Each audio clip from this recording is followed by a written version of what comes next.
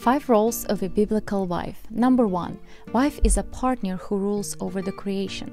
In Genesis, we see that God created both of them to rule over the creation, not over each other. Number 2, wife is a helper to her husband.